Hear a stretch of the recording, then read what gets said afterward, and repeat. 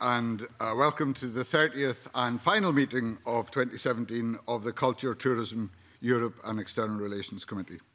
I'd like to remind members and members of the public to turn off mobile phones. Any members using electronic devices to access committee papers during the meeting should please ensure that they are switched to silent.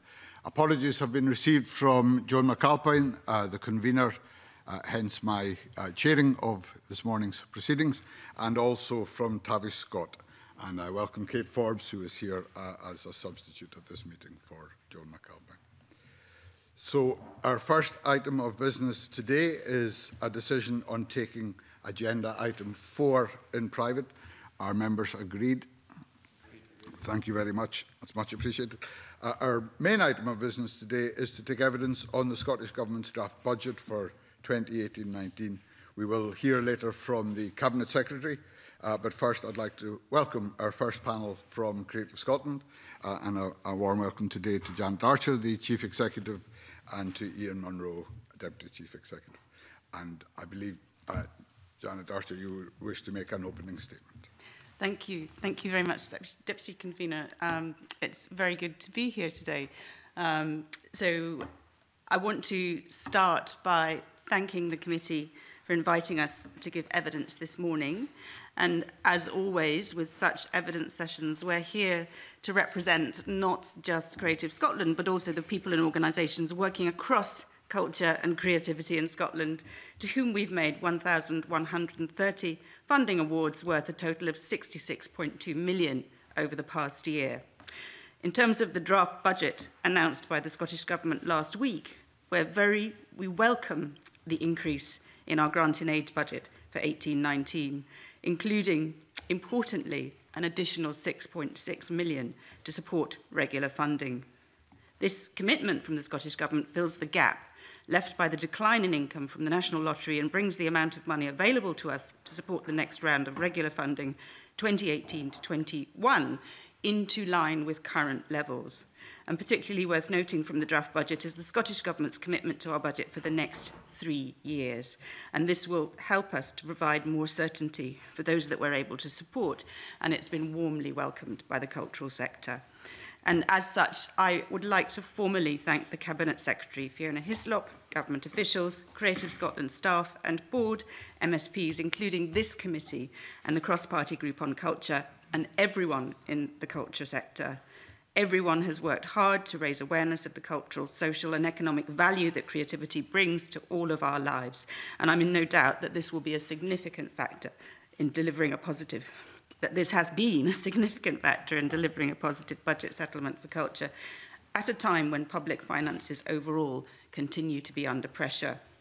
So as regards to regular funding, we currently support 118 regularly funded organisations with a combined total of 32.7 million through grant and aid, supplemented with National Lottery funding. And this includes organisations across Scotland, across art forms and across different scales. And that ranges from the Edinburgh International Festival, Celtic Connections and Lantern, Stornoway Mariel in Shetland and the Beacon in Greenock, the Stove in Dumfries, Hospital Field in Arbroath and Peacock Arts in Aberdeen. We're mindful, however, that while our settlement from the Scottish Government is positive, demand for regular funding continues to be high. And we've received 184 eligible applications, and overall, those applicants requested a total amount of 153 million over a 3-year period. So we are now in the process of finalising our recommendations to our board, and we're going to set that against an impact analysis of each of our recommendations and an equalities impact assessment. So Creative Scotland's board will meet on the 18th of January, and we will set the budget for 18-19 at that point, and importantly, the board will make decisions in relation to regular funding. Our provisional date for the announcement to applicants is on the 25th of January. So in terms of highlights from the annual review 16-17 looking back, we shared that with the committee, and we've now published that on our website. So in the last year, the last full year, regularly funded organisations delivered an 8% increase in the number of performances, festivals, exhibitions, projects and events, reaching 23 more people in more parts of the country, particularly in the 20% most deprived areas of Scotland. And their work also supported jobs and skills development, as well, of course, the local and the national economy. And it's interesting to note that across the creative industries, there are 11,000 more jobs in Scotland now than there were a year ago. That's a tremendous uplift in relation to where the creative sectors now are. In the same year, we also made nearly 600 awards. We averaged £19,000 to creative individuals and organisations through our open project funding programme, rewarding almost 11.5 million of National Lottery and grant and aid funding to projects across Scotland. And again, the increased funding available from the Scottish Government next year means that we'll be able to continue to allocate National Lottery funding to project funding and strategic funding. So this sits, our open project funding, which is the project funding that runs throughout the year, which sits alongside the 436 awards we've made through targeted funding, which is time-limited funding for a strategic, specific purpose, amounting to more than 22.7 million for key initiatives, including our support for Screen, for the Youth Music Initiative, and for Cashback for Creativity. And we work really closely with young people through our creative learning work, developing current and future opportunities, and that's particularly important to us in the run-up to 2018. So we've got 12 separate funds for young people in 2018, and we recently announced the Year of Young People Traineeships, the Nurturing Talent Fund, and our really exciting Our Shared World project, which will bring young people together from across the world to voice their views in relation to what they want their world to be. So another key part of our budget for 18-19 is an additional £10 million, which will be invested in Screen, which will double our annual Screen budget to 20 million. And this is going to help us further build on the record level of film and TV production that we're seeing in Scotland at the moment. So 70 million spent in 2016. That's up 200% over the last decade and 30% in the last year alone. So much to build on. So this proves that Scotland's talent, crews, facilities and award-winning locations continue to be a huge attraction to film and TV productions, including in the past year, Trainspotting 2, Outlander, The Wife, and Outlaw King, which has just finished shooting. And Outlaw King has been, its overall budget is $120 million US, so significant in relation to what it's achieved. So that growth is going to be accelerated by the new Screen unit, which Creative Scotland, the proposals of which were signed off by the Cabinet Secretary and published last week. The collaborative proposal has been developed by Creative Scotland and Screen Unit partners, which include Scottish Enterprise, Highlands and Islands Enterprise, Skills Development Scotland and the Scottish Funding Council, as well as input from people and organisations working in the screen sector. And I'd like to particularly thank the Screen Sector Leadership Group, with John McCormick as their chair, for their invaluable input into the process. So combining the expertise of creative skills and enterprise partners, the Screen Unit proposal sets out a shared vision and sets out ambitious targets for the Scottish screen sector. And we've now begun the work to implement the plans and ambition set out in the proposal. So in conclusion, creativity really does matter to Scotland. So this year's figures show us that 90% of Scotland's population think that public funding for culture and creativity is a good thing, that the arts and creative industry contributed 4.6 billion to the Scottish GVA, and that's up from 3.7 last year, and it supports almost 86,000 jobs, and we know that 90% of the population takes part in regular cultural activities. So culture has a huge role to play in the successful future of our country. It's fantastic that this is recognised by the Scottish Government in the draft budget. It's a budget that recognises the talent, energy and ambition of our creative sectors and clearly positions culture as a vital part of the fabric of our society. So I look forward to this morning's discussion. Thank you very much, and I know colleagues will have questions on our range of issues. Perhaps we can start with the Screen Unit and the proposals for that. Clearly, we came to Creative Scotland a couple of weeks ago. At least a number of members of the committee were able to attend on that occasion, but not really to get the kind of detail that perhaps we'd hoped for. I wonder if you would just like to say a little bit about that meeting that we had 2 weeks ago at Creative Scotland. Yes, well, first of all, I'm very pleased that we're able to speak openly about the contents of the proposal in this forum. and I'm sorry we weren't able to discuss the detail of that when we met at Creative Scotland. You have all now, I think, seen the screen proposal and will have a sense of its vision. It's founded on a partnership between agencies, but it's a partnership between agencies and government and the sector critically working together. So the way that we're setting it up is to have a governance structure that sits within Creative Scotland that will bring in industry expertise, our partners and Creative Scotland's board members who will hold responsibility for ensuring that the outcomes that are set in the screen unit are delivered. You're right, of course, you have since had the opportunity the detail. I wonder if you could perhaps just explain the reasons for the difficulties 2 weeks ago. Was there a delay in the completion of the proposal, or was there another reason why you were not? No, it was just an administrative reality that the proposal, the letter which approved the screen unit proposal had not arrived with us on that date. And rather than try to adjust in order to be able to accommodate that, we just had to be straightforward and honest with you. There was no issue in terms of the time frame. We presented it to the Cabinet Secretary on the 7th of November, and after that date, we obviously wanted to take feedback into account in relation to producing the final blueprint proposal. In order to do that, we needed to work with our partners, of which there are many, and we needed to go through that process to produce the final proposal before we published it. So that's all that we were doing in that window in relation to time. But there were no issues. The partners are all very positive in relation to their contribution. We've met as a project board over the course of that period, and I'm very excited about the new way that we're working with agency partners, which I think stands us in good stead for collaborative working in the future. Yeah, excellent. You mentioned the letter had been an issue. Whose letter was that to be the letter that wasn't able to go at the time? The letter wasn't an issue.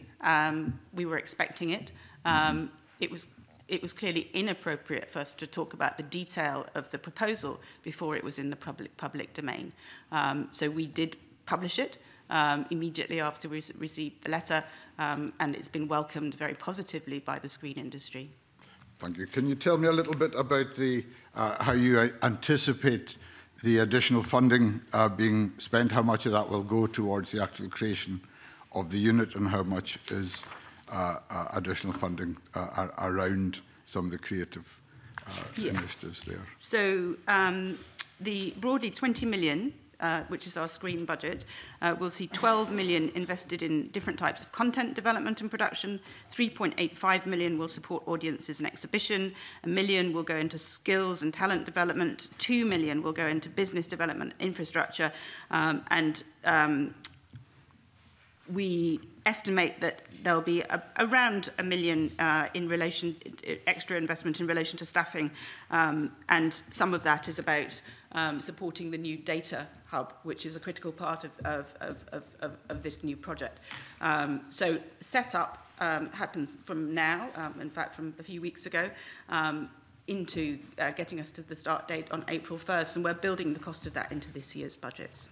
Clearly this coming year is a critical year for the establishment of the unit and for taking that forward. What do you anticipate as the future funding requirements, and how much of this funding for the coming financial year will meet needs that will continue beyond that, and how much will be recurrent?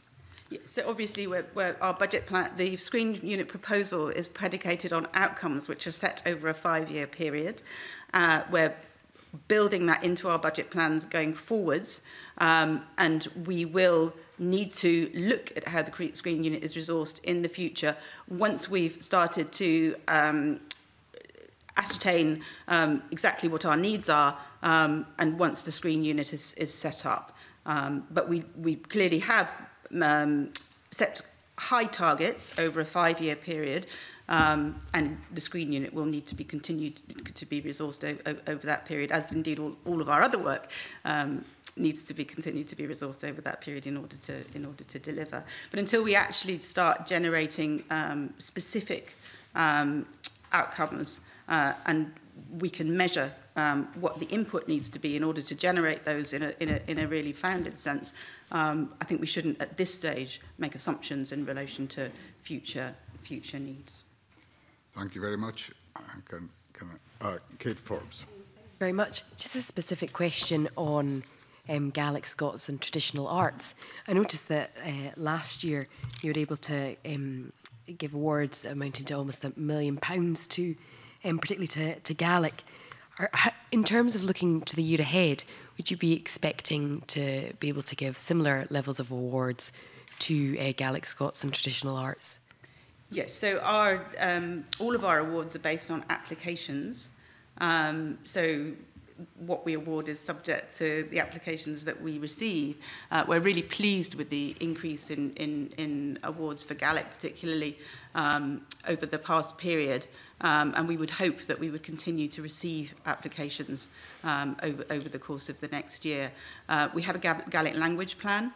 We have an increasing number of Gaelic speakers in the organisation, and I think we're genuinely starting to embed Gaelic in a much more meaningful way across everything that we do, including Screen, in fact, where we've supported Bannon with MG Alaba in a really proactive way. So it's a really important part of our work. Great. Thanks, Kate. Rachel Hamilton. Good morning, Janet. I wanted to ask you a few specific questions wearing one of the clerk's glasses, so bear with me. I just wanted to ask you about the funding, the capital funding that will be allocated, the 1.8 million for the Rural Development Fund, which is going to go towards promoting the south of Scotland. I just wondered if you had any more information about, who would be responsible for spending this capital funding and when it was likely to kick off. Capital funding through Creative Scotland or capital funding? I would through through the major events budget for Historic Environment Scotland. Okay. Is that really more to ask the Cabinet Secretary? Okay, that's fine. Heritage Environment That's fine. Scotland. Okay, we'll move on to my second question, which was about the local authority funding. And obviously, you clearly get a lot more applications for funding than you're able to allocate. To award, that is. I just wondered if you could talk us through the process of how you allocate those awards. Okay. Would you like to take that in? I'm happy to. Good morning, everyone. We have a range of programmes that we run, different funding routes, but in broad sense, there is a kind of model process, which means that we receive the applications. We have set timescales that we publish. We have criteria that we publish. And what the specialist officers and teams within Creative Scotland do is apply their expertise to the assessment of those individual proposals. We know what budget allocation is as we move throughout the year, and we make sure that we, particularly through the Open Project Fund, which is a rolling programme, are able to manage that budget throughout the year to ensure that there are ongoing opportunities for people. So those specialist assessments then move into a panel, which is a different set of expertise, combined staff. And this year we've also been working with a pool of external specialists who've been sitting with staff to make decisions on those applications. And then they're communicated out accordingly. We know that we have many more fantastic ideas and projects and so on from artists and practitioners and organisations than we are able to fund. So the application of that expertise has to be open and transparent, and it's captured in the assessment reports and that decision-making process, which is available to any and every applicant. And we often engage in a very positive, constructive way on the outcome where there is an unsuccessful application with the individual applicant in order to give them positive feedback to help them consider how they might strengthen any future proposals, but recognising, of course, that there's never enough money and financial resource to support everything that we might want to. On that point, there's obviously a huge creative sector in Scotland that's bursting to, receive funding to kick off their ideas. I just wondered, do you allocate within your budget an amount of money that you talked about to actually support those people to get to that stage? So we've got good data collection and analysis, and we're increasingly trying to make sure that we share that visibly so that people can see that in a transparent way, principally through our website, and we publish monthly grants listings.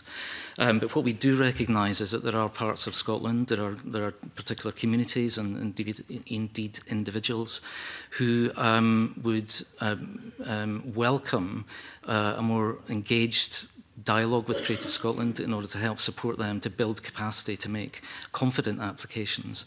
And I think it's always a kind of tension between the capacity that we have versus the demand that exists to respond to that. But we absolutely are proactively ensuring that we're across Scotland, our staff are out and about, across Scotland, engaging with people in dialogue, trying to support them to talk about their ideas, explain what the opportunities are and how they can make an application to Scotland. So we monitor that through the data that we get in the applications that we receive and the awards that we make to understand where we might need to make some very specific targeted interventions. And an example of that would be in a geographic sense, where we have a very kind of proactive analysis of where the geography of applications and spend is through the open streams of funding that we have. But where we see there may be particular needs, we have, for example, a partnership called the Place Partnerships, which is with the local authority and individual principal organisations in that area to try and build capacity to enable them to make future funding applications. And we've got 12 of those active across the country at the moment, many of them in the constituencies of the committee members today. And just to follow on, I think it's important to recognise that Creative Scotland funding we're not the only player in the game. So there are many other funders. Local authorities are a key part of Scotland's cultural landscape. Regular funding, where we invest 33 million, generates 109 million through other sources. That includes other public funding, but also private funding and trust funding. And our role is to understand how best to utilise our money, not just in and of itself, but also to leverage and unlock partnerships so that collectively we can create the best conditions for the creative sectors in Scotland to thrive.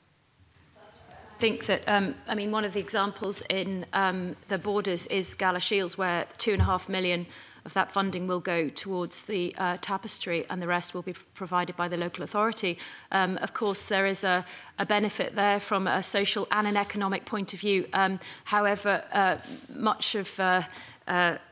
many of my constituents are split by, with the budget cuts within the local authorities as to whether this is a good idea now to take this forward. But of course, these things are arranged way in advance, and you can't necessarily predict what's going to happen in the future in terms of cuts. Anyway, just lastly, if that's okay, I just wondered if you could give me an overview of what your partners within the sectoral development, their responsibilities are. For example, Arts and Business Scotland and Creative Carbon Scotland, Cultural Enterprise Office, Cultural Republic and the Federation of Scottish Theatres.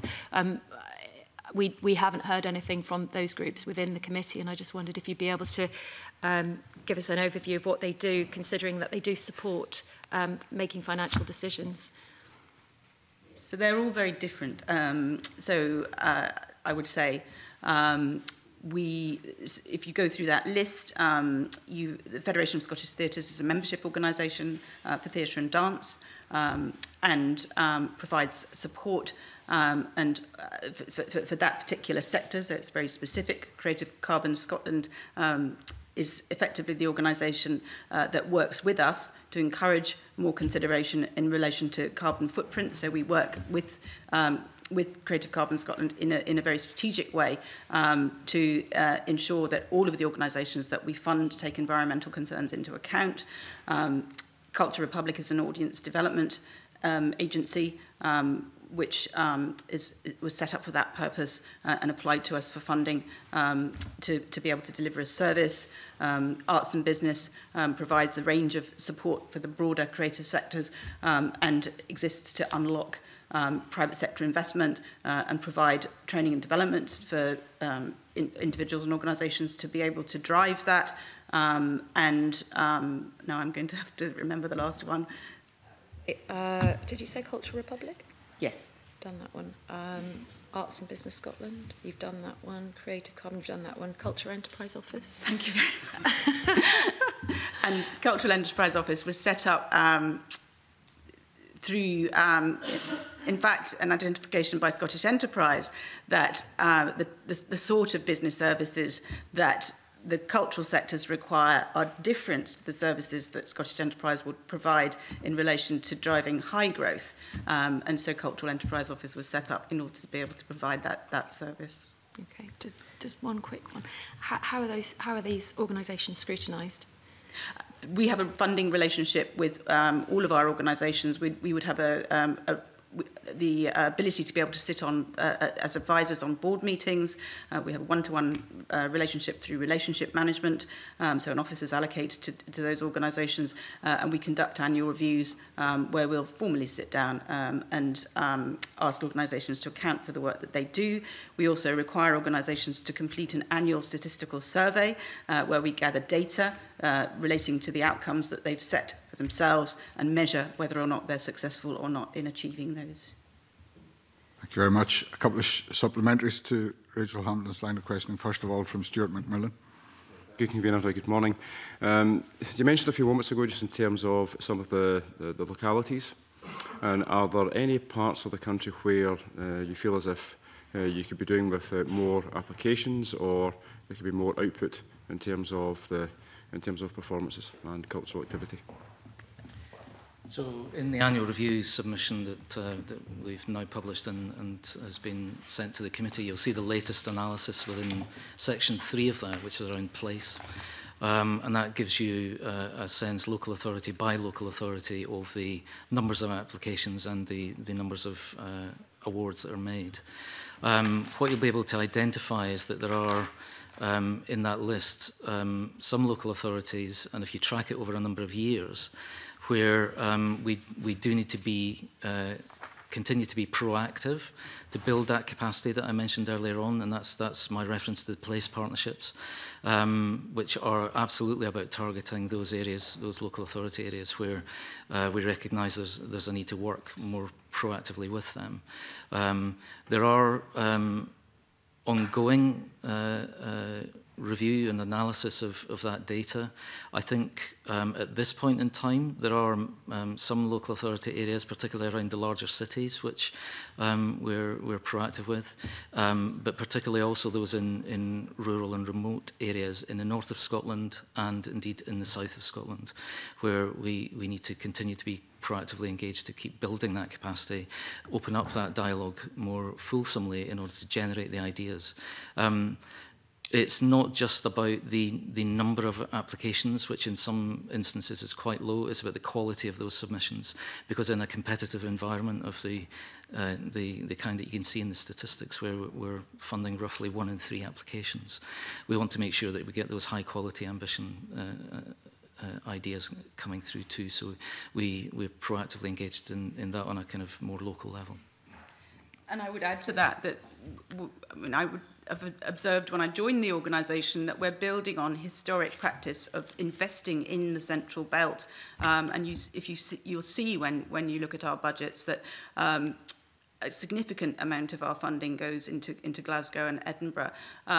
In order to reach out, we've got 2 choices. We can either find new forms of funding to be able to really extend what we do, which we know there's a demand for, or we can disrupt and change the way we fund, which obviously doesn't go down well in terms of the really important organisations that have been built up in the Central Belt. So we've got a real conundrum to deal with. We've rebalanced and extended reach a wee bit over the past 3-4 years, and we're committed to continuing to do that. But But the reality is, if we're really going to unlock the full potential of Scotland's creative endeavour, we're going to have to find a way of injecting new resources in order to be able to do that. The rewards are great. We've seen the increase in terms of GBA. We've seen the increase in terms of jobs. We've seen towns, particularly across Scotland, who have been rejuvenated through creative and cultural endeavour. And you only got to walk along the high street of places like Aberfeldy, where you can see almost every other commercial enterprise on the high street relates to some form of creativity in one way or another. But if we're really going to be serious about that, we're going to have to find a way of unlocking new investment and in all of its forms in order to be able to really generate the step change that I think Scotland could achieve. And you know, I honestly think that we've got the talent base, we've got the ideas, we've got the ambition. We just need to find a way of really giving life to all of that in a really dynamic way. Thank you very much. Jackson Carlo. Yes, you actually mentioned, in fact, you made reference a moment ago to the areas of members of the committee. I noticed, therefore, that the second least successful area in Scotland is Richard Lochhead's, and the third least successful area is my own. So the committee aren't doing terribly well on that basis. What I want to be assured of, because I have obviously representations from disappointed groups, is that this local authority spread is an outcome and not a design.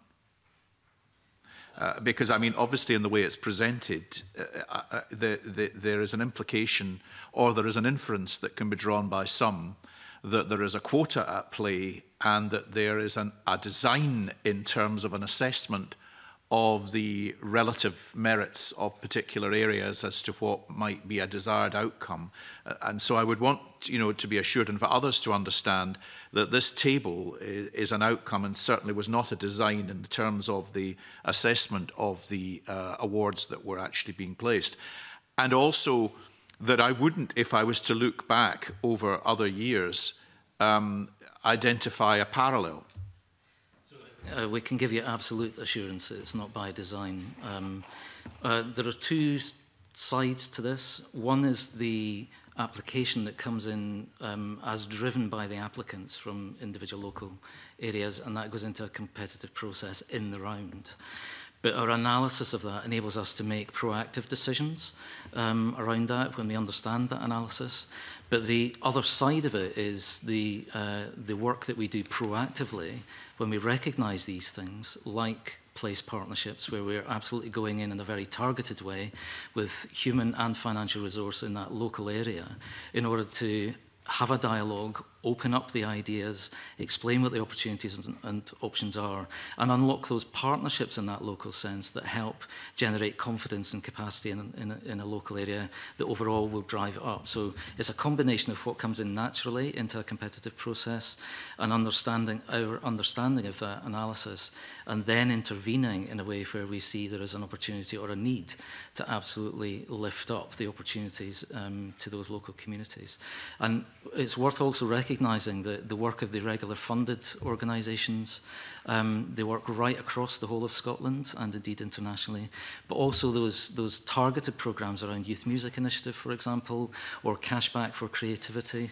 All these national programmes are very much looking at how intervention across the geography of Scotland can be proactive, not just reactive in terms of what naturally comes from a local area. Okay, thank you for that assurance. Thank you very much. Marie Guchon. Well, thank you very much. A few of the areas that I wanted to touch on today have already been covered by the previous questions that you've had, because I was really just concerned about, I really wanted to know a bit more about your working relationship with local authorities, because I do think that obviously there's a pressure on everyone's budgets, and I think that the culture and arts can be an area of council budgets that when it comes to it, and if hard decisions need to be made, that can be an area which can bear the brunt of some of those cuts.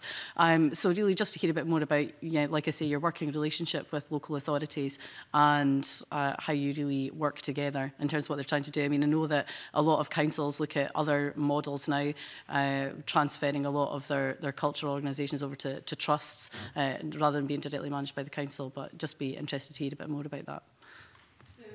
Working with local authorities in different ways. We have a team, a place team, whose remit is to work into all 32 local authority areas, and we'll monitor what we're, as Iain has said, what we're delivering in each of those areas, and maintain a dashboard, if you like, of data in order to be able to ensure that we can invest wisely. I chair Scotland's Creative Industries Partnership, which includes representation from local authorities in the mix. And we've been working with local authorities through the city deals. We work with local authorities in terms of that they are our partners in terms of investment into regularly funded organisations, and we also work strategically with local authorities through place working, where we will work with a local authority and genuinely identify local need. I think our place partnership working is really interesting because it's a ground-up process. So it's very much about us working with a local authority to identify what the strategic needs are from a community perspective, and then to allocate resource in accordance with what communities' own ambitions are. So we've got many different, 13 different place partnerships where you can see that communities in different parts of Scotland have come together to be able to identify how they can deliver cultural endeavour in different ways. I have relationships with chief executives in many local authorities, and so we've got an open line if we want to have a discussion about how to find new opportunities to be able to embed creativity, not just in terms of budgets, but also in terms of policy into local authority work. And not just, increasingly we're seeing a move not to see culture not just being seen as a box far away from everything else, but culture as something that's central, that provides cultural and social and economic value. And it's where it sits in policy, both in the cultural and leisure space, but increasingly in the education and health, economic development parts of local authorities in really tangible ways. Well, that leads nicely into the next point that I was going to raise, actually, and it's probably not a budget-related question, but it was really about the education element too, because I know when we met a couple of weeks ago, unfortunately, we didn't get a chance to go into much of the detail in that, but in the session that we had afterwards, that's where I had some really interesting conversations with some of the other people that were in the room that day, some young film producers, people from all sorts of backgrounds, and it was interesting hearing about the different routes that people had found into the careers that they now find themselves in. And it was really just to hear a bit more about your work with education, because I think it's, especially with the plans for the new screen unit, and obviously all the huge variety of roles that are available in film and screen, and it's how we actually make people more aware of what all the full range of possibilities that there are there, and how we can start to filter that through in education if it's not happening already, to really highlight that to people and show them what's available.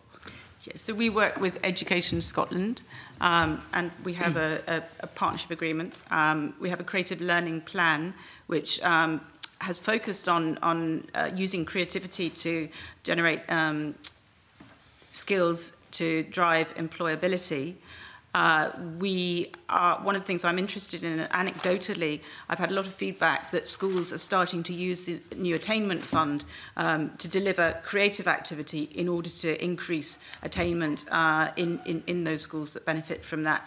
I'm really interested in mapping that to see what the outcomes of that work have been, because that gives us a good basis for what we should look at amplifying in the future. We have a creative learning team at Creative Scotland who are involved, in fact, at a leadership level on a global basis.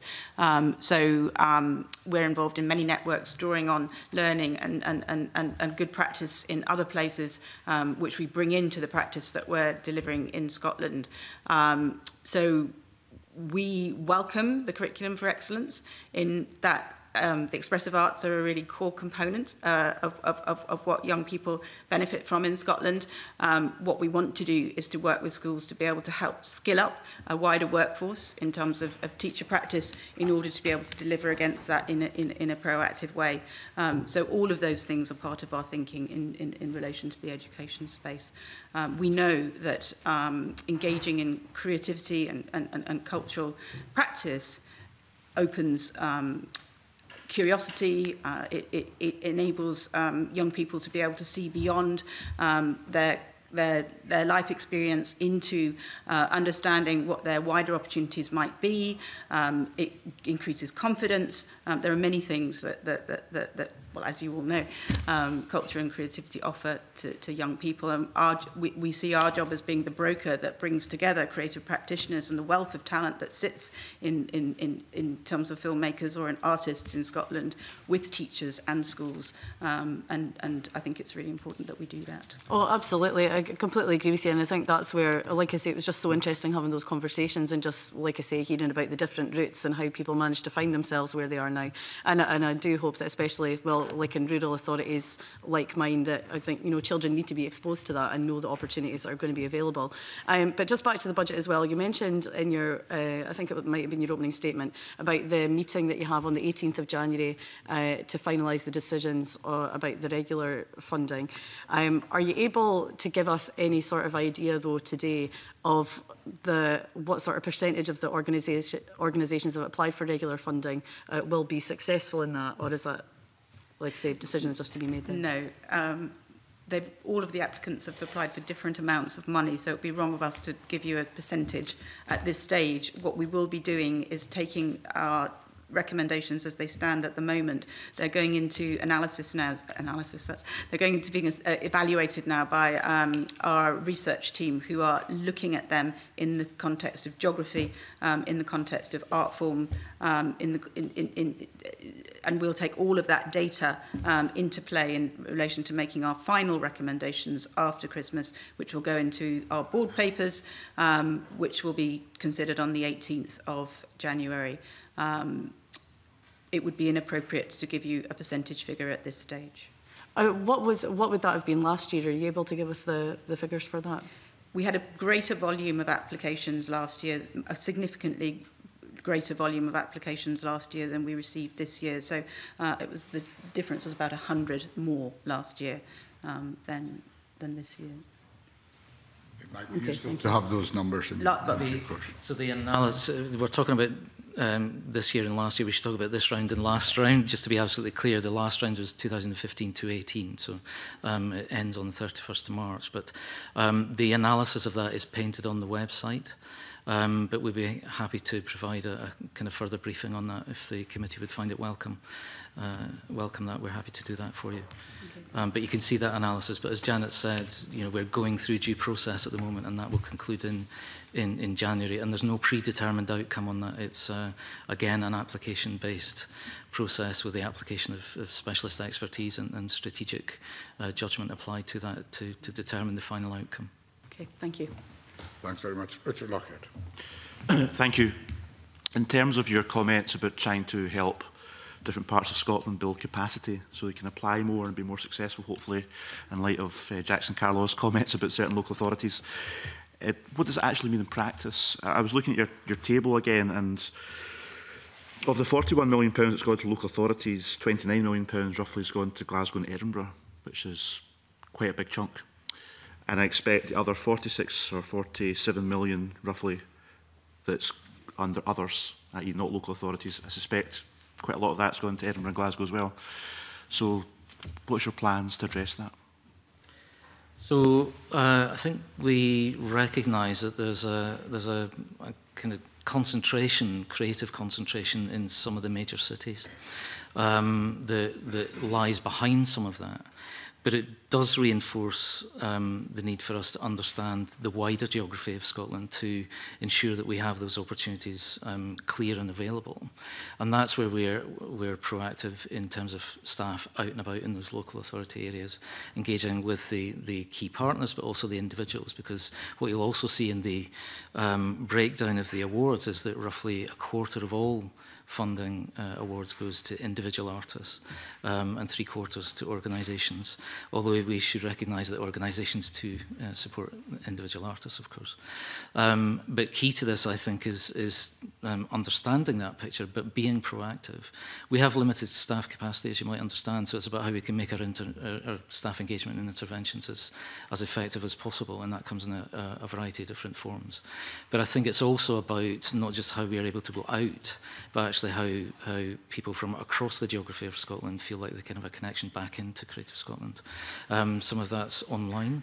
We have a great inquiry service that people engage with all of the time, as well as us being out and about, engaging on an individual basis, but also taking part in different fora. So there are often funding forums that a range of funding partners get together to deliver in local areas, but also these strategic funding interventions that we have, like the place partnerships that we've mentioned a few times already. So it comes through a range of mechanisms in a very practical sense.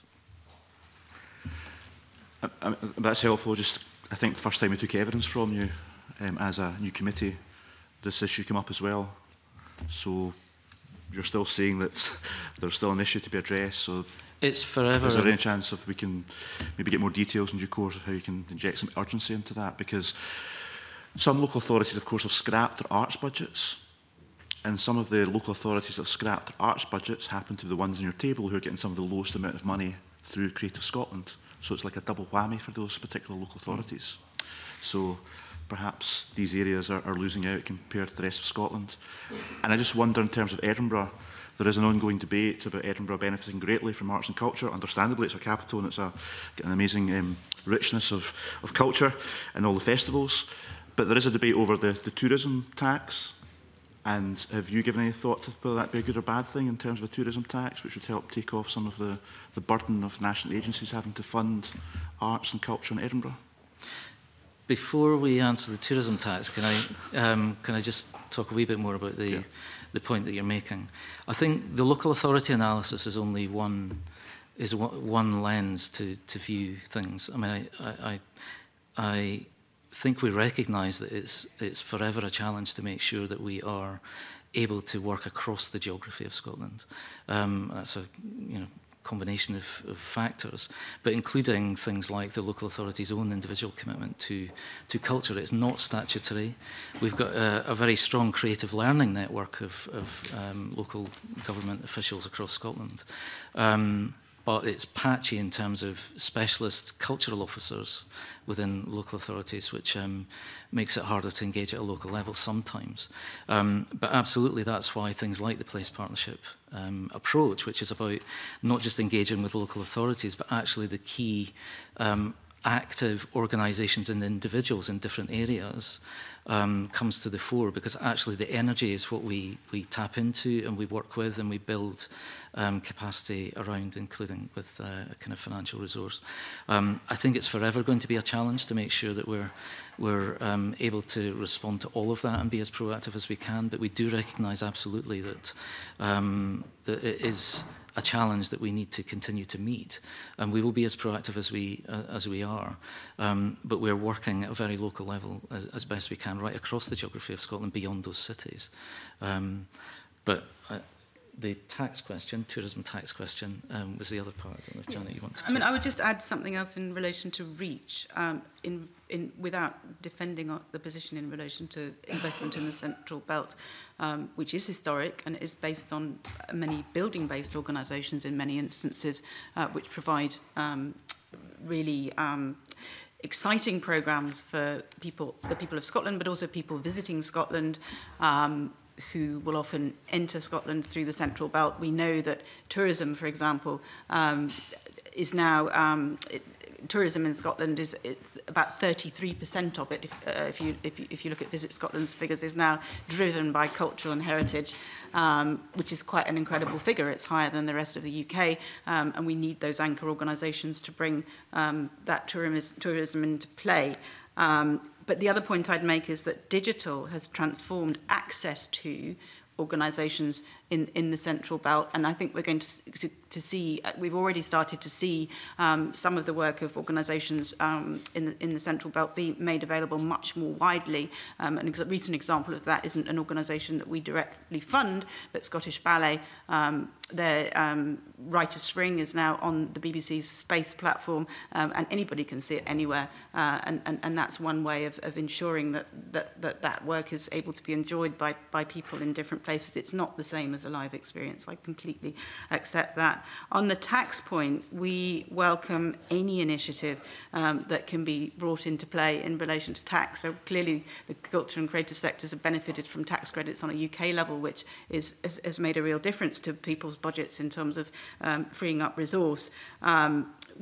We are encouraging, and our interim chair, Ben Thompson, has written to the Secretary of State, UK Secretary of State, in regard to lottery, in regard to encouraging freeing up the regulatory environment in terms of enabling Camelot as the UK national, who runs the UK National Lottery, to be able to compete on equal terms in relation to the other commercial lotteries that have been set up recently.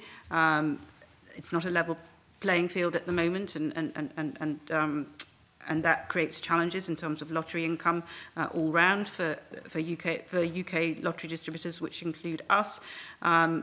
There are examples in other countries of planning gain which enable cultural regeneration to be driven more rapidly in towns and cities. We're really interested in that. And of course, other tax initiatives come into play. The particular tax in terms of tourist tax is obviously contentious. Different people have different views. And I think our view is that needs to play out and decisions need to be made in relation to whether or not that is something that the cultural sector in Scotland will be able to benefit from or not. Jackson Carlo.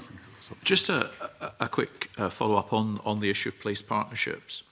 I see that there were 13 of them operating in 2016, 2017. I'd be interested to know how many of them were initiated in the course of that year, how many new place partnerships began last year. And how is a place partnership initiated? I can see from the structure around what it seeks to achieve that it is a mechanism which might assist. But where does the initiative to establish, identify and progress a place partnership come from? And as I say, of the 13, how many of them were new in the most recent year? I'd need to go and check the answer to the question about how many were initiated in that year, and we'll get that answer to you after the committee. In terms of how they're initiated, it comes in a variety of ways, but what we've sought to do is to now put structure around it, because as people have seen and recognised that they can be quite successful in being able to galvanise local sense of energy and bring resource and so on around it to deliver change and strategic improvement. What we're looking at is a kind of framework that enables it to be a combination of us understanding the picture from our data that we publish, but also where there is interest from across Scotland, those individual local authorities making an approach to us, or individuals or organisations within those local authorities making an approach to us, to open up the dialogue then to establish whether there is an opportunity for a place partnership or not. So what's first, the chicken or the egg? Is it the local authority and people within a community coming to you, or is it you looking to build something in a community? It comes both ways, and it's varied over the course of those 13, the basis on which they've come to the fore. What we're seeking to do now is to make that structure of how it happens and how it comes about, and which ones we then will, on a time-limited basis, actively engage with through a place partnership, to make that structure much clearer, so that there's a process by which it can come to be. And I can now feel Gary Cameron, who leads our place work, who's probably watching this, wanting to come in. He is a new appointment. He's come to us from Aberdeen Council. He is stimulating a different way of thinking in terms of how we approach place partnership working. And so we are, as Iain says, reviewing how we approach that. Our current place partnerships are mainly based on historic working. So what we need to do now is take stock, really understand what's worked and what hasn't, and identify and look at how we're going to move forward. So we're entering into a period of strategy review, as you would expect us to do. Our 10-year plan is now nearly 4 years old, and we're moving into the middle part of that. So we're taking stock of all of the outcomes that we've achieved over the past period, and looking at how we position ourselves into the future. One of the interesting things that Gary has done is he's brought all of the place partnerships together, which is the first time that we've done that. And that was a very dynamic meeting. There was a lot of pan-local authority learning that came out of it. And what we want to do, of course, is to record that and make that available more widely for local authorities to be able to utilise in terms of the lessons learned from this kind of ground-up community development through culture, which I think could be of value in a much broader forum. So Gary is very proactive in wanting to make sure that we join up the dots across all of those place partnerships in a proactive way in the future.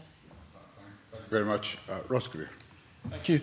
Just to follow Marie Goujon's point around young people, the cultural sector's got quite a significant role next year in marking the Year of Young People in Scotland. I was wondering what the administration process has been for funding awarded to projects and events that are directly related to that year. Has it gone through the normal grant funding processes, or have there been separate streams for the year's events?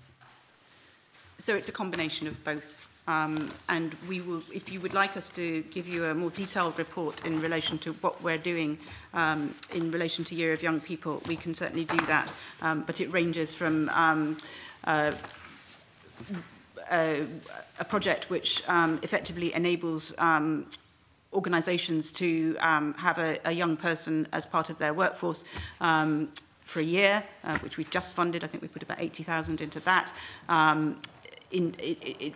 Which will benefit young people and organisations in terms of refreshing their thinking, to the project which is being led by a young woman who is from Orkney, called Amy Irvin, and she's developing, this is really it's a sort of leadership program. So she is tasked with developing a project which will bring together young people from across the world. I'm mentoring her directly in the framing of that, and she's just begun. She's been with us for just over a month, and she's pulling together a partnership around that project. It's linked into the Culture Summit, which is taking place in the Parliament next year, and she will be sharing the stories of both young people from Scotland, but importantly, young people from Scotland in dialogue with young people from across the world in that forum. Brilliant. Be more than happy to follow that up once we receive the report. Thank you. Thank you very much. Rachel, I think you had a quick question. Quick question, because I think the committee should really be addressing the potential problem that the National Lottery fall in funding may have caused, and we received a number of letters, and so did the Scottish Government. The MSPs received letters of concern from culture bodies. You also mentioned about the loophole where there's a distinction between betting and the National Lottery. Clearly, the additionality will fund projects that the Scottish Government currently can't. So we have perhaps, I have a number of questions. How do you feel that you can further strengthen the connection between the National Lottery and culture bodies and Creative Scotland in order to absolutely define that there is a need for National Lottery funding and people are absolutely aware of that? And secondly, I wondered what you might recommend if you were speaking in the future about the allaying the fears of the culture bodies when we're looking at an increase in the budget, which will potentially ameliorate the loss in national lottery funding moving forward? So, do you want to take that? Yeah, and Janet can add. So 2 parts to your question. I think one of the things that we're very proactive with the other lottery distributors and Camelot, indeed, is the need to really paint the picture of what the National Lottery is supporting currently. And make those connections in a very sort of visible, tangible way. So we have funding contracts that are bespoke to National Lottery funded activity that require the brand, the National Lottery brand alongside Creative Scotland brand to be applied. But that only goes so far. So things like our annual review publication and so on enable us to paint the picture using our website as well about making visible where National Lottery support is showing up. Because there's a very clear correlation in the analysis which Camelot and the distributors are aware of between ticket sales and a kind of brand positivity where people see and associate at a very local level where they can see the benefits of National Lottery showing up. So it's really important that we're all proactive across the sector, not just Creative Scotland, but all those individuals and organisations that we support understand the source of funding, if it is National Lottery or indeed grant and aid, that they're able to paint that picture for people. And we can elevate that through the channels that we've got. So I think that's a key aspect of it, and we need to keep working harder on that. I think the other, and it's connected to the second point, I think, again, it's work with Camelot, the distributors, including DCMS and so on, about the level playing field that's needed for the National Lottery in marketing sense to ensure that the ticket sales, which drive the income and flows through to the good causes, are it is a level playing field, because at the moment it's not. What we've got is a very clear sense of how the National Lottery is regulated in comparison to other society lotteries which are not so regulated. And it's not such a level playing field. So I think, again, there's something about us working as distributors with Camelot and the DCMS to look at that regulatory framework alongside what it might do to unlock marketing budgets to then profile and lift up the work of the National Lottery in a positive sense to generate the ticket sales that flow back into the good causes of which we are one. We get it's formula based, we get 1.78% of the overall National Lottery good cause expenditure. I think just going back to the very start of the session, you know, the Scottish Government budget settlement is very welcome in helping to address that volatility. It's always been subject to ticket sales, of course, so it always fluctuates in terms of National Lottery income, but it's been more volatile in recent years, which has led us to the position that we see. But there is very proactive work, as I say, across the distributor family to try and, with Camelot, to try and make sure that that's addressed. But it will take time for that to flow through. In the meantime, the Scottish Government settlement has enabled us to get a more confident planning horizon over that 3-year period, which is we recognise as absolutely exceptional in the current climate of public finance. To give us that planning confidence on regular funding, but we'll continue to work hard with recipients and distributors in Camelot to make sure that that National Lottery picture is painted. Very much, and I'd like to thank Janet Archer and Iain Munro for giving evidence this morning. I think we've been able to consider quite a range of the issues in front of Creative Scotland, and we will hear shortly from the Cabinet Secretary. So we will now suspend the meeting briefly to allow a changeover of witnesses. Thank you very much.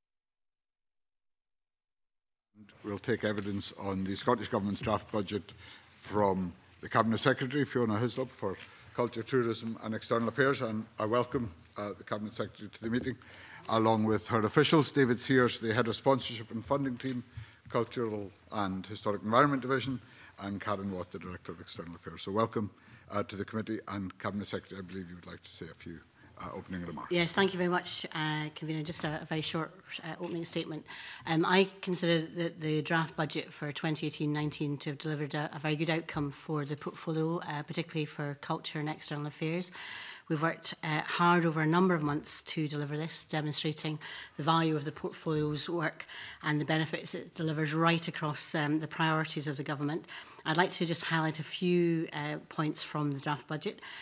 Firstly, I was very pleased to be able to not only give Creative Scotland a positive outcome on its core grant and aid, that being a small increase to cover staff pay awards, but I was also able to deliver an additional £6.6 million to allow Creative Scotland to maintain its regular funding programme budget level, so that Creative Scotland's decisions and funding are based on the merits of individual organisations rather than any serious restriction on resources available. I was also pleased to be able to deliver the programme for government commitment to invest a further £10 million for investment in screen, bringing public spending to £20 million. And finally, on the arts budget, as we go into the Year of Young People 2018, I was pleased to be able to protect the £9 million for the Youth Music Initiative and meet the commitment to increase funding for Systema Scotland. Secondly, I've been able to expand the scope of our external affairs work with funding for additional staffing in Brussels and to develop a new hub in Paris, both of which will be particularly important as Brexit unfolds.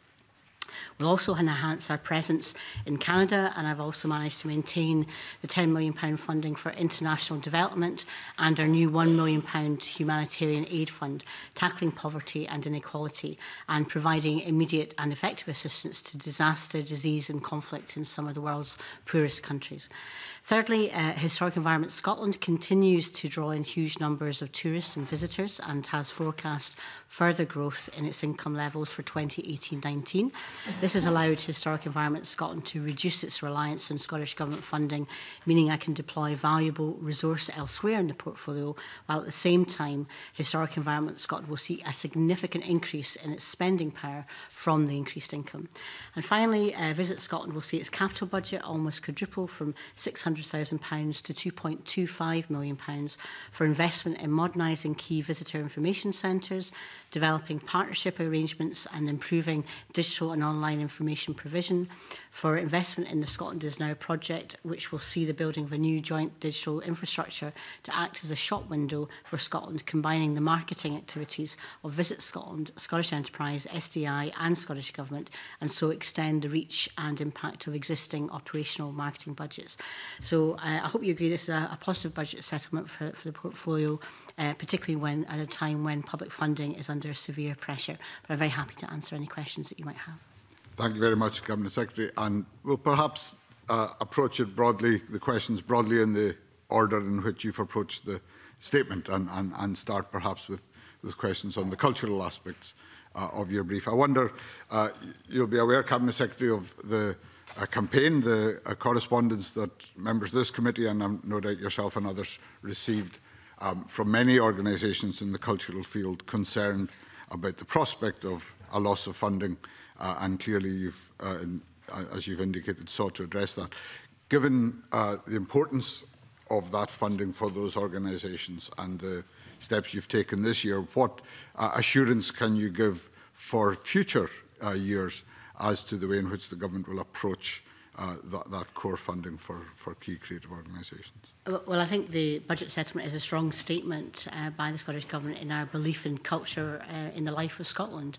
The issues and concerns that have particularly have arisen in recent times have been related to the changes in the levels of lottery funding that Creative Scotland have received, and 40% of their funding comes from lottery funding. Deregulation of the UK lottery has had an impact, and we've seen reducing amounts, which is affecting not just this portfolio but other areas like sport, etc. as well. I contacted initially the UK government, I think back in March. So this is not a new issue. This is something that we've been trying to address for some time, to try and see if there was some way of mitigation from the UK government because of the decisions about the deregulation, etc. There have been measures taken by the UK government. They've communicated to us what they might be, but there's no outcome as to whether that will result in increased income from the lottery. We're not responsible for the lottery. It's completely independent from the Scottish Government, but it clearly has a major impact on the cultural life of Scotland. So therefore, in answer to your question, what are we doing to help going forward? It's the protection of the Creative Scotland's core budget for 3 years, provides stability for them in making their decisions. As they may explain, their regular funding cycle, which they're about to embark in, is a 3-year cycle, so that gives us stability for that area. And also in relation to lottery loss of income, we've identified funding which I've managed to secure for this year, but also going forward for the next 3 years, should it be required to ensure that we can provide that stability. So the decisions that will be made by Creative Scotland about which organisations receive regular funding will purely be made on the merits of their application and the artistic decisions that are made independently by Creative Scotland. So I've provided stability, and that's what I've tried to do right through the tenure of my position as Minister, is because actually part of this is about having confidence in the sector. And what people say about Scotland is we have a confident cultural sector, and I want that to thrive. So I think I've managed to provide that stability. Should the budget, of course, proceed and be supported by members of Parliament when it comes to final decisions. An important part of that creativity is on the in the area of film and screen, and you've clearly taken the steps you've described around that. Can you indicate how much or to what extent funding for the screen unit is coming into your budget from, for example, the enterprise agencies in order to support and sustain that work? Obviously, it's a collective Scottish Government budget that has provided the £10 million additional that's going into the screen unit. And that is currently sitting in the other arts line of the budget, but that will be transferred to Creative Scotland.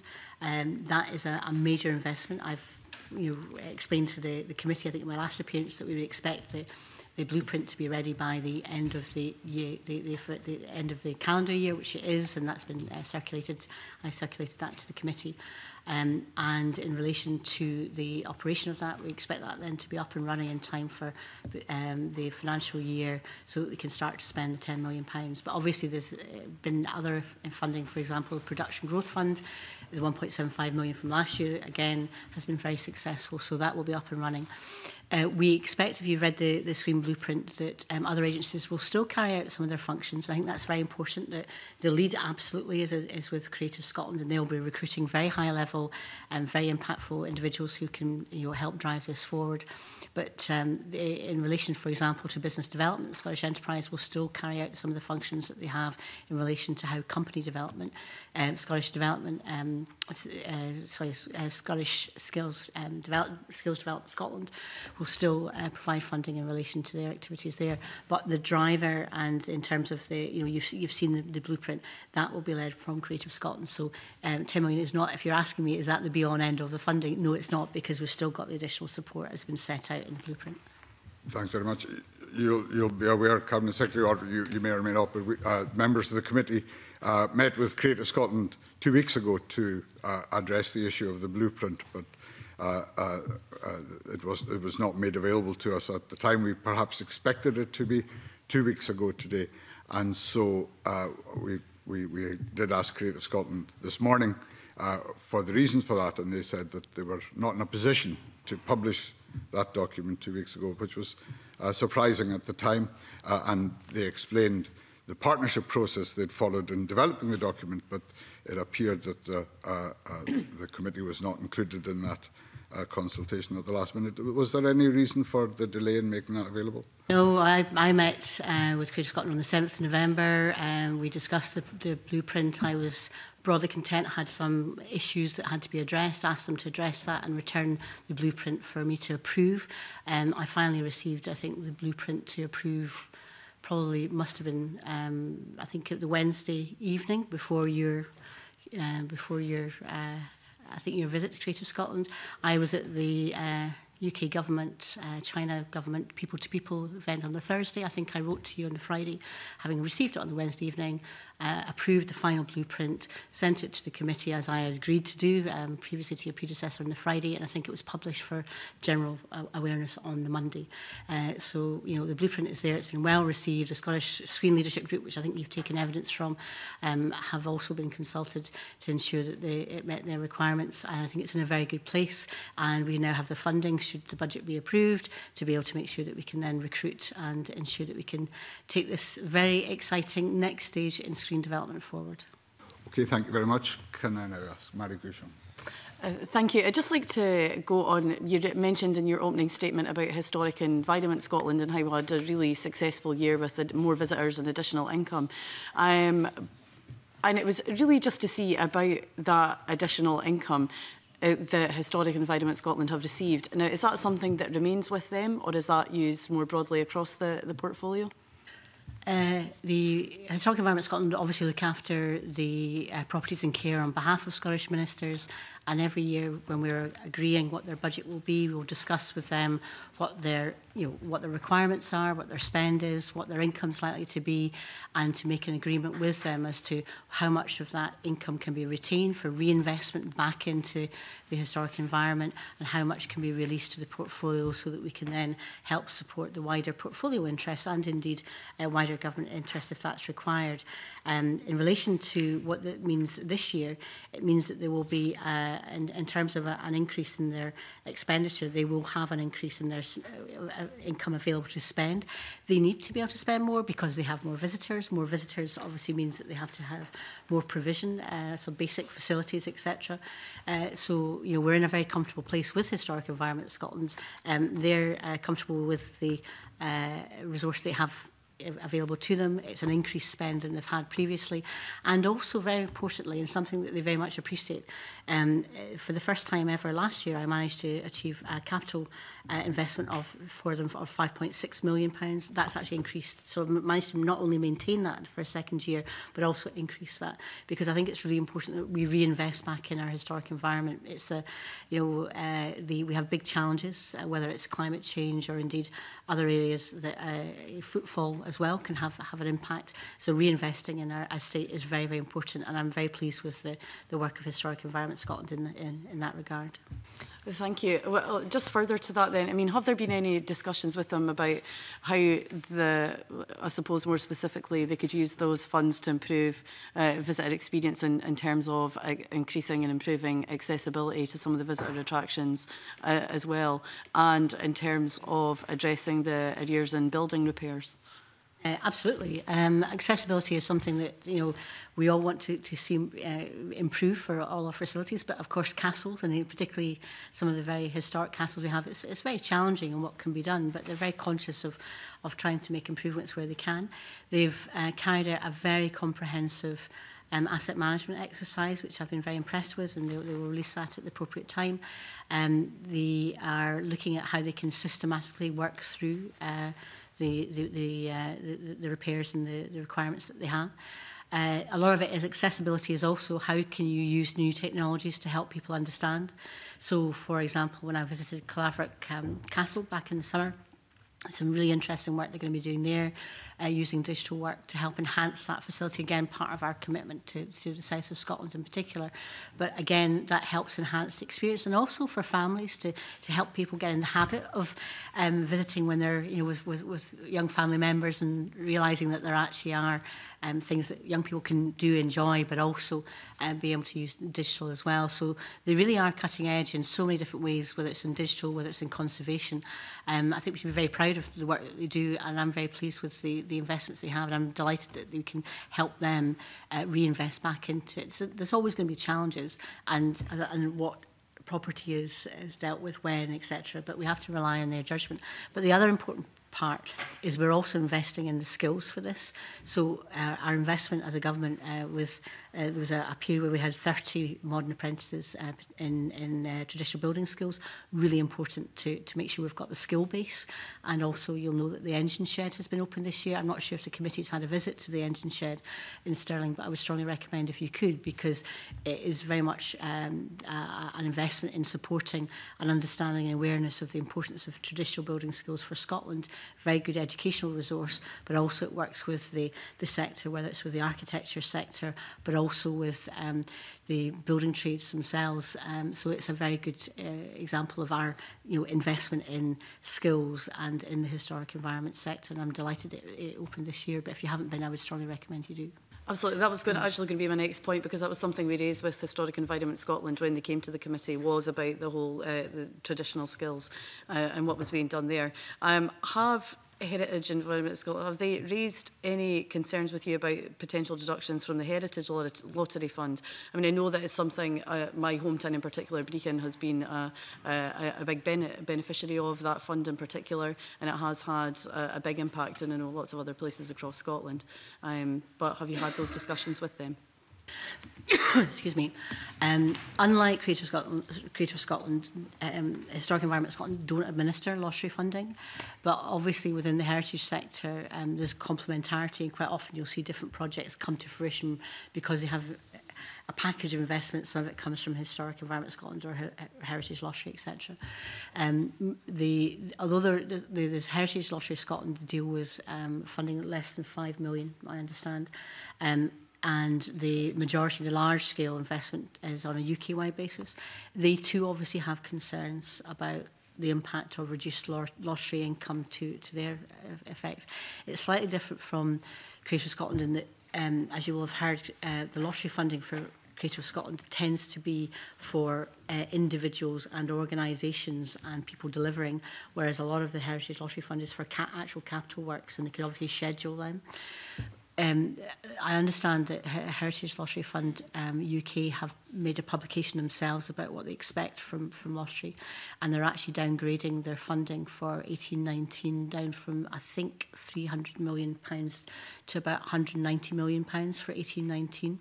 And they're going to, because they anticipate the reduction could have an impact going forward.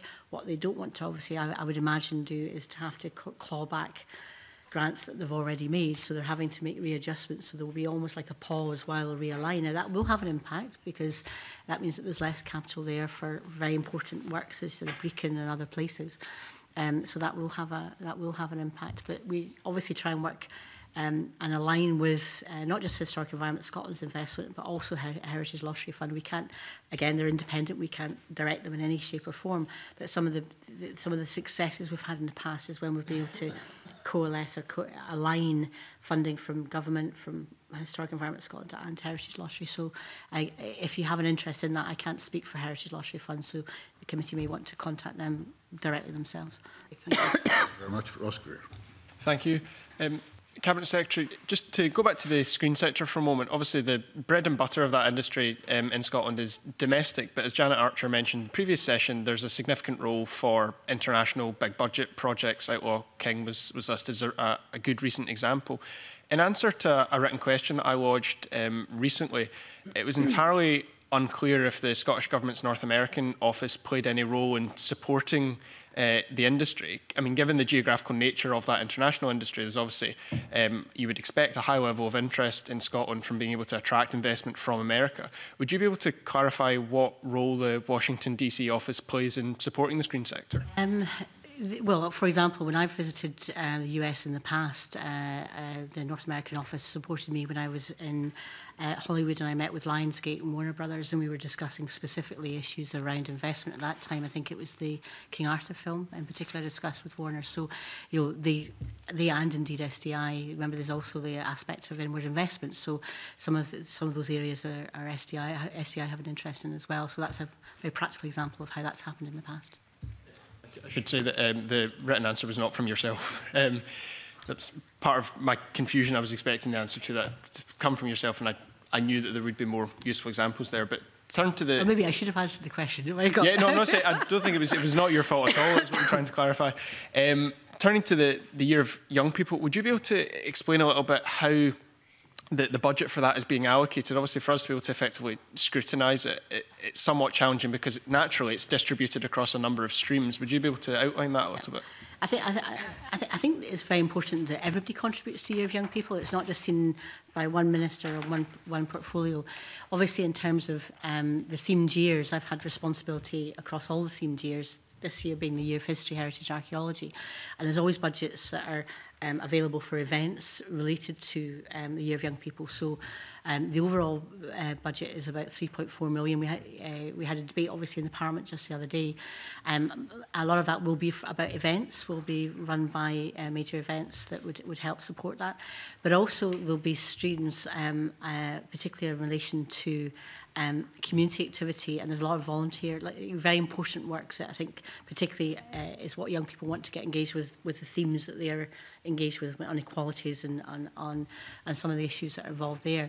I think what might be helpful to the committee, I'm quite happy to do this, I think it would be helpful for the rest of Parliament as well, is to try and maybe bring together all that in one place so that people can see what's being spent where from the different portfolios. But I wouldn't just limit your thinking to think, oh, well, it's got to be a budget line in the Scottish Government budget for it to be spent. So I know in my own portfolio, there's a lot of work happening with our national galleries, our collections, National Theatre of Scotland. So although it wouldn't appear as necessarily in a budget line saying Year of Young People, everybody's been gearing up to this. So the actual impact of spend should be, really quite critical. But I do think that for the purposes of understanding what's there, I'll work with Marie Todd as the lead minister for the Year of Young People, but whether we can give a better understanding of what is being spent where, but it's being well resourced, well supported right across government and in different portfolios. And I'm quite keen to, right through the year, show how different portfolios are contributing, whether it's justice, whether it's health,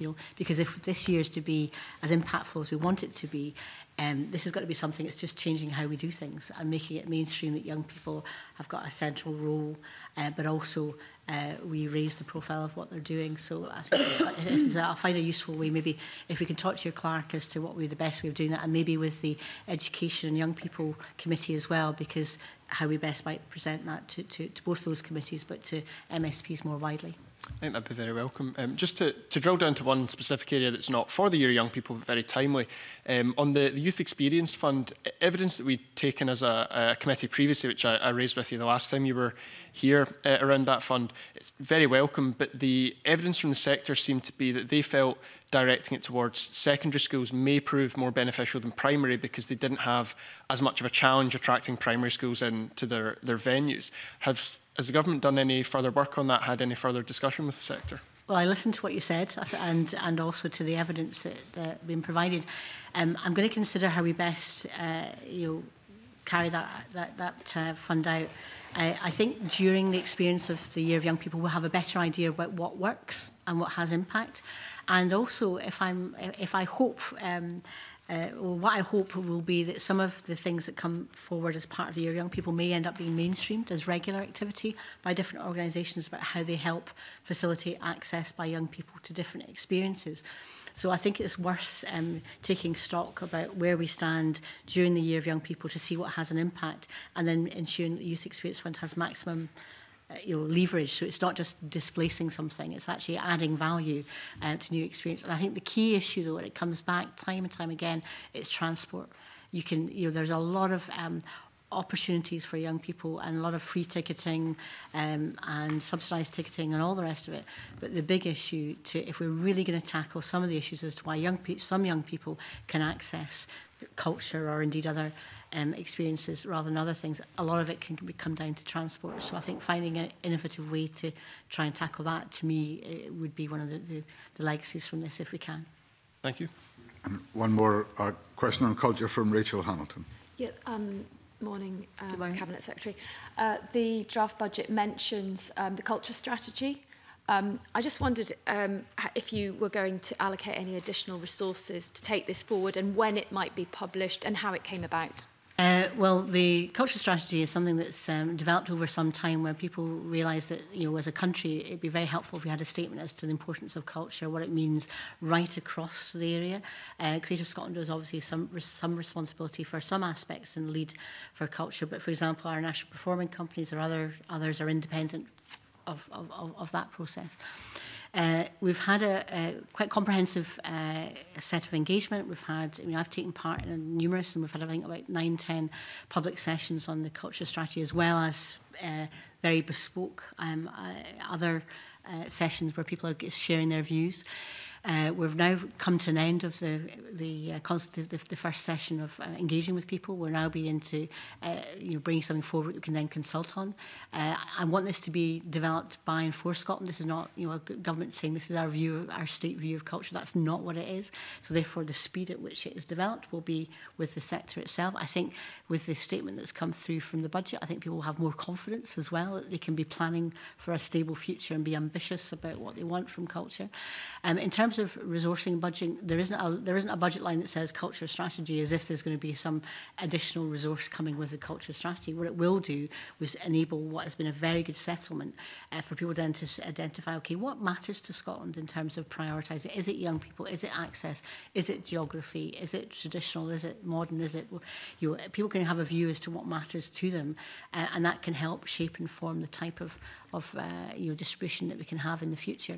But it's a collective process, so I'm not predetermining it. I think it'd be wrong to predetermine it, but there isn't a sort of specific line that you can point to saying, oh, that cultural strategy will somehow leverage an extra resource. What it might do, however, is if we can set it out in a very clear and comprehensive way and a clear steer and strategic direction, it can help ensure that the contribution that culture makes for whether it's health, whether it's injustice, whether in other areas, you can see the benefit of that. Not all culture spend sits in my portfolio. So, for example, Cashback for Creativity, which has had a big impact, is not something that we benefit from, but it's something that's obviously coming out of the justice provision. So I think that's one of the big things that we can get from the culture strategy is a clear articulation of how the impact of culture reaches all areas, not just what would be the traditional sector, this portfolio responsibility. Okay. Do you want me to move on, Convener? Okay, I'll ask my next questions. So moving on to a question I have about, are you able to expand the detail of the rural infrastructure, rural tourism infrastructure fund that is mentioned in the budget, please? To an extent, yes, I'm delighted that we've got the resourcing and funding for that. We want to ensure that the facilities available is across Scotland, that we will identify, working with partners, some of the kind of key areas that will need support. It will be for basic stuff, parking, toilets, facilities to help pressured areas in particular. I've had recent, in fact, I just had recent correspondence from the leader of Highland Council about their interest and what that would be. And I've asked my officials to set up a scheme in place so that we can move very swiftly to try and deploy investment in that. It's sitting there, some of the funding is in the major events line just now. I'll move that, I think it's important that that's identified as tourism capital. We've not really had a tourism capital fund before, so that's why it's maybe not as clear in the budget as it might be, and I'd like to see that maybe changed at a future revision so that it would help the committee and indeed others identify where tourism capital funding is. Point that the fund, that capital funding that you mentioned within that rural development fund, there is part of that for the South Ayrshire Coastal Plan and a part for South of Scotland. I think it's 1.8 million. Who will you? Is that part of the Rural Tourism Infrastructure Fund? No. Okay. And yeah, so the Rural Infrastructure Fund, which is the new fund to help with pressured areas. There's some funding, there's £500,000 for South of Scotland in particular, to help with tourism, which will be, some of it, we're working with, as you'd expect, with local partners on that. So some of that will be around adventure tourism, forestry tourism, digital international promotion, what we can do there. And then there's also an element for Ayrshire, an Ayrshire coastal path, which will help the Ayrshires in particular. That's, again, working with local partners. That's what the councils have asked us to develop collectively with them. So that's additional to the funding that's available for the Rural Infrastructure Fund. Okay, and last question. Do you have an idea of who will drive that fund? is it the local authorities who will be responsible for spending that money, the allocation of the Scottish Government money? We will certainly work in, councils will be key partners in what we're doing, as will High and the South of Scotland in relation to the South of Scotland organisation. So, this will be done in coordination and agreement with them, and I'm likely to establish a group with key individuals to help us determine which projects actually can go ahead, but we'll certainly involve the councils in that as well. Thank you. Thank you very much. I have two other members with questions on tourism. Kate Forbes.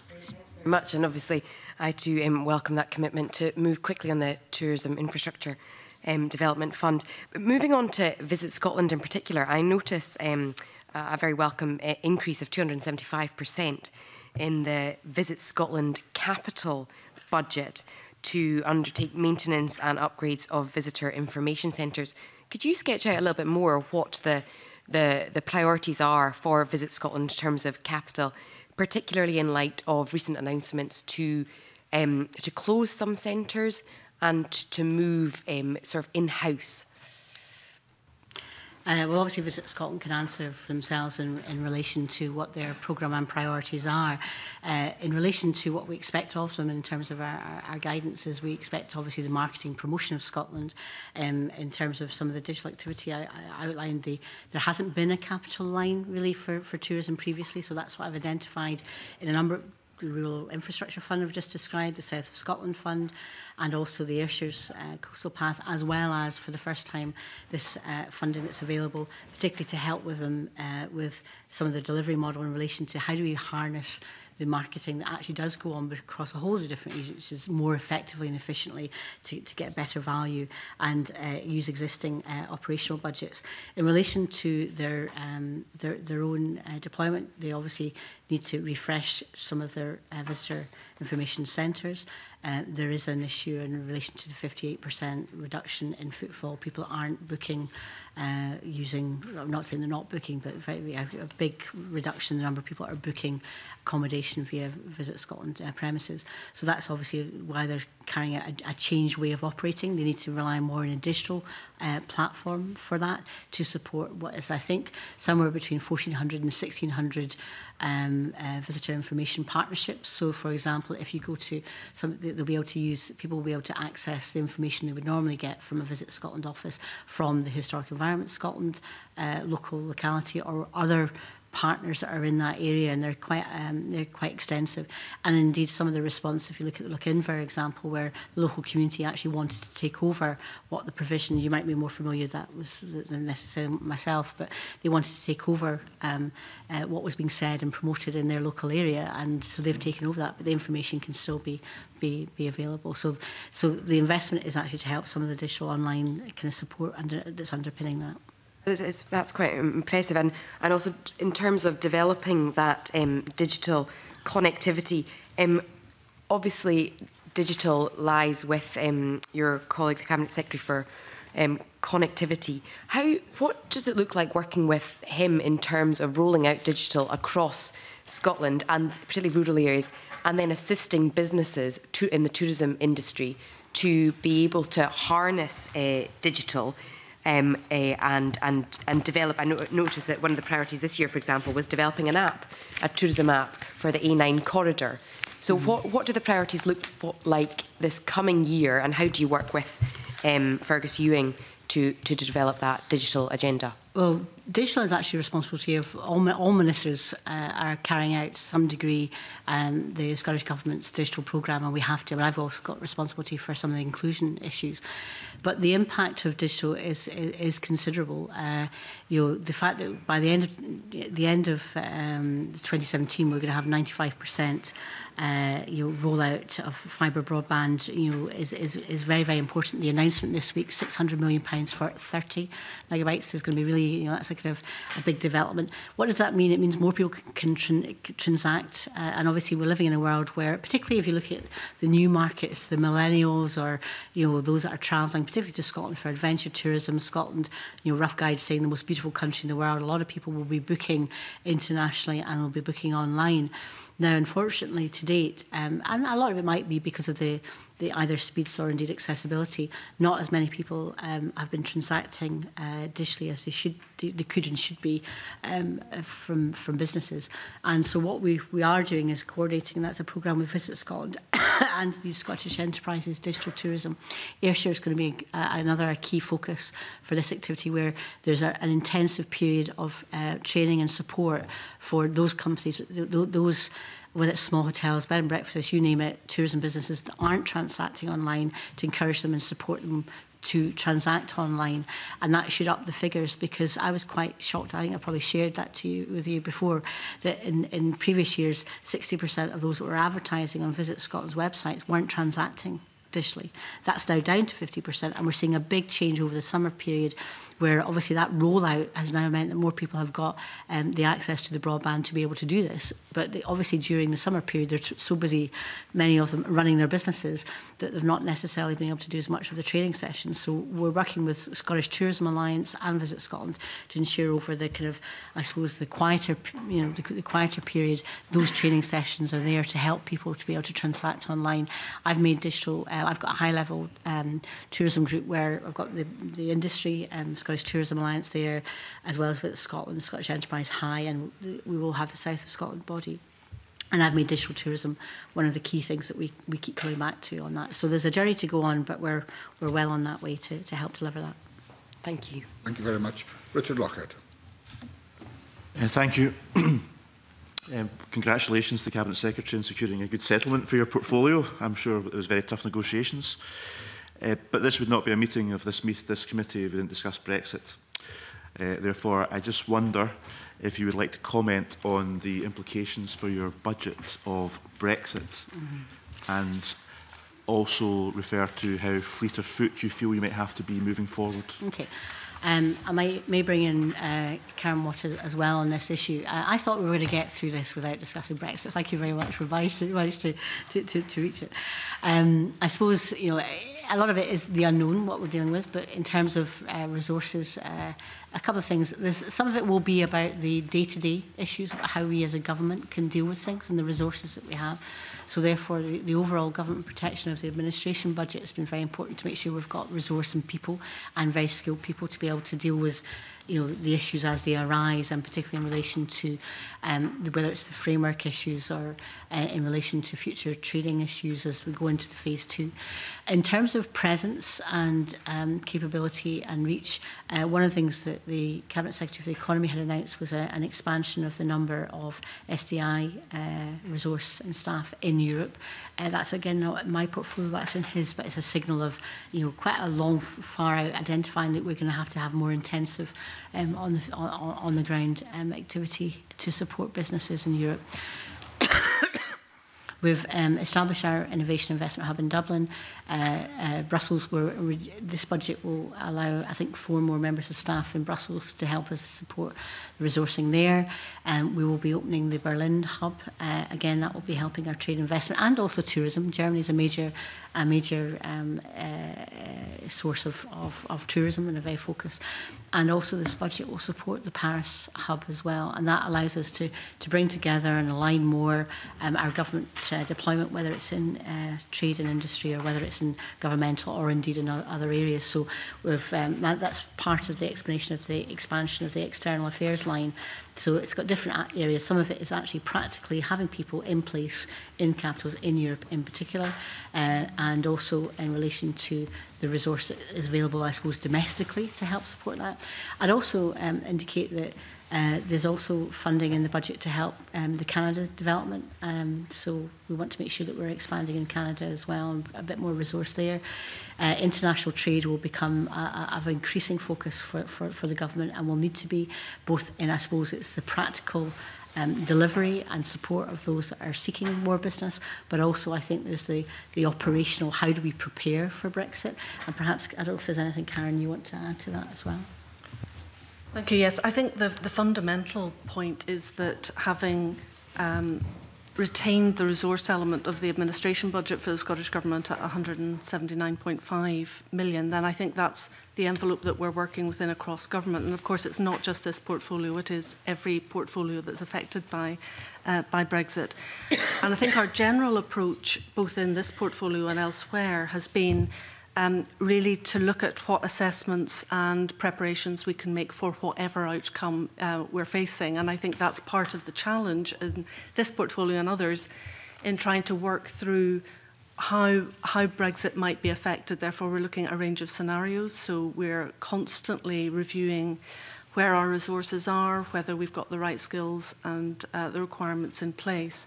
And at this point in time, I think we've got the right level within this portfolio of staffing and resources. We're investing in our overseas offices and in our hubs to have people on the ground. And we're also being quite resourceful about bringing in experts. So we have people seconded in from, for example, Edinburgh University. We have the Standing Council of experts, which the First Minister, the Cabinet Secretary and others can turn to.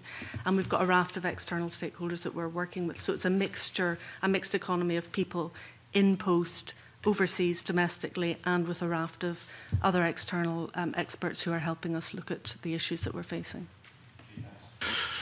I was going to ask about Scotland House and how you envisage that role being resourced moving forward in Brexit.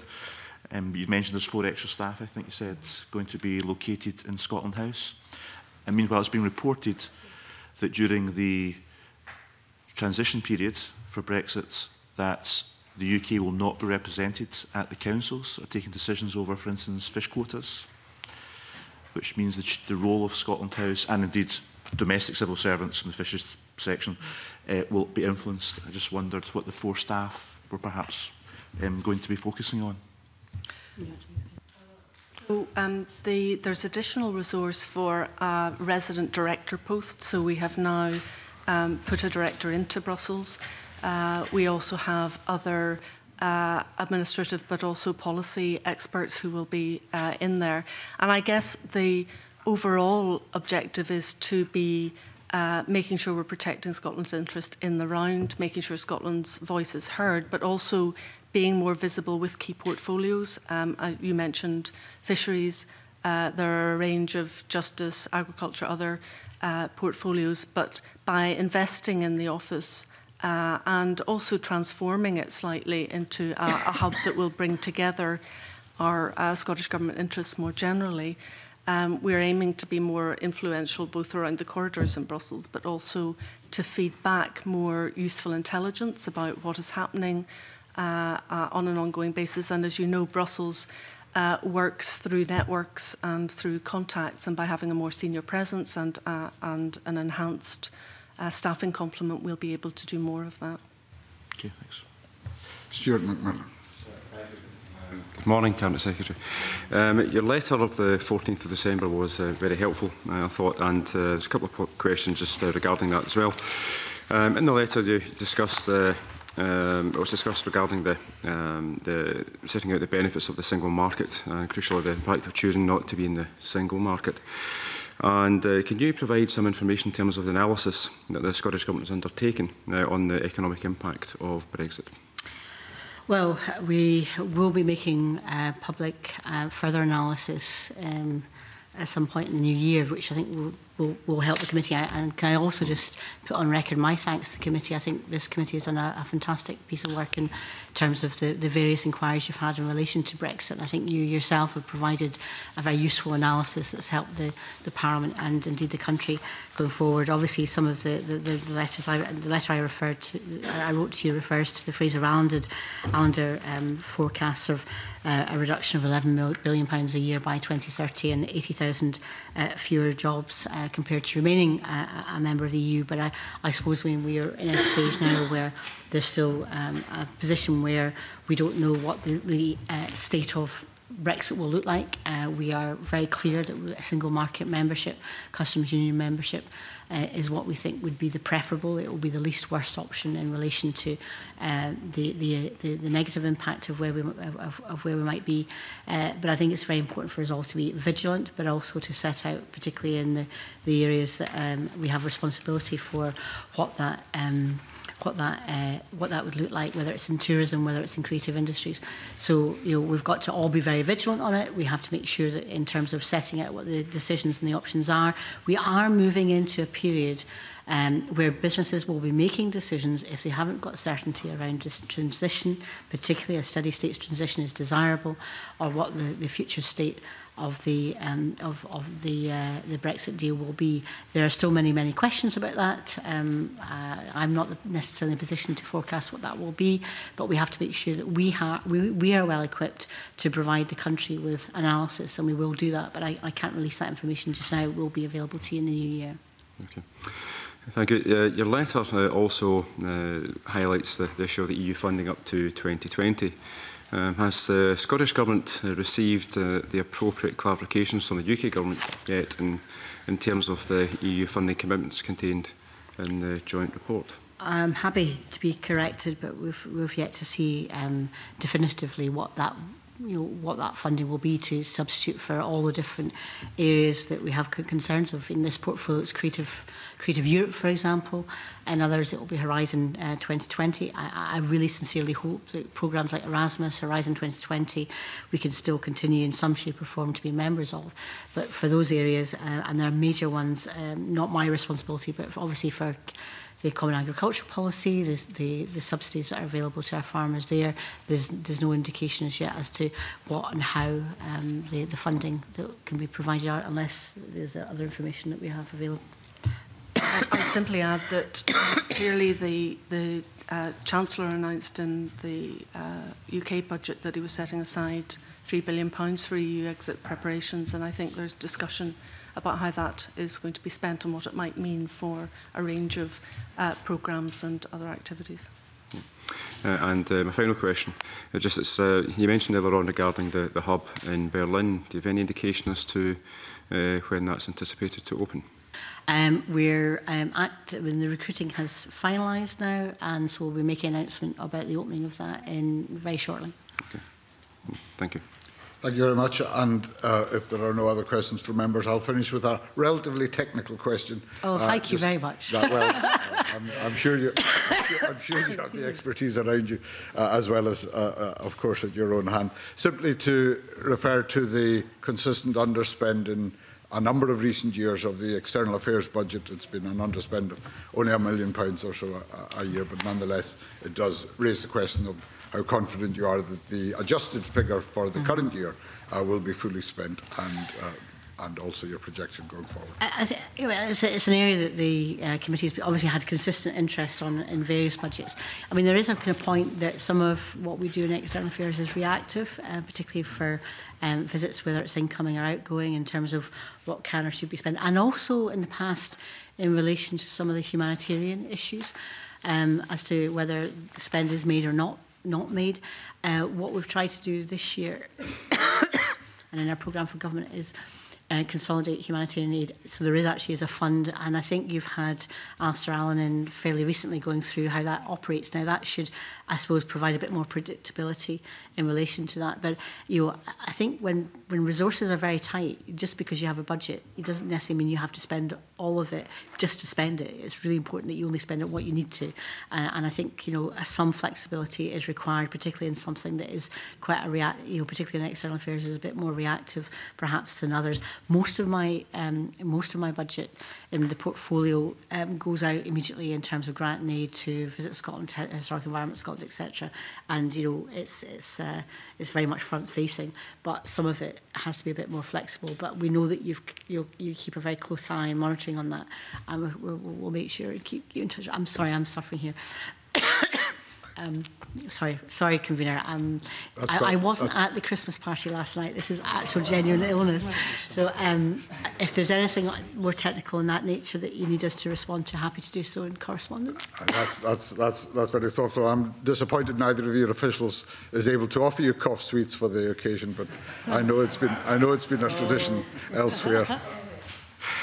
But since I landed you with a technical question, I'll ask one policy question just to finish and to give you a moment as well. And that was around the future trade negotiations, which clearly will have a relevance to many of the aspects of your budget and many of the things we've discussed today because of the crossover between culture, trade, external affairs and so on, and to ask simply if you've had any indication from the UK government of what role yourself and your colleagues will play in putting forward those trade negotiation positions. Well, clearly Michael Russell is the sure. is the minister responsible and leading on the Brexit negotiations, and we've had no indication as yet, I think, as to what that might be.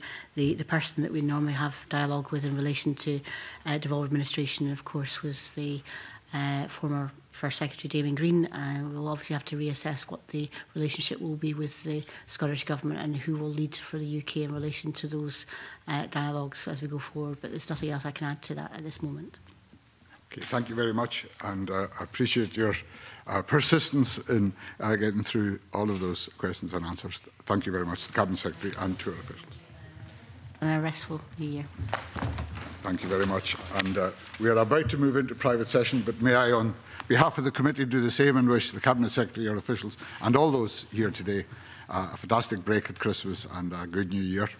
And may I also, as Deputy Convener, at what may be my last meeting as Deputy Convener, thank the clerks, all of my colleagues and all of the Parliament staff who have supported the work of this committee over the last 18 months, as well as, of course, the Government for giving so much evidence as required. Thank you.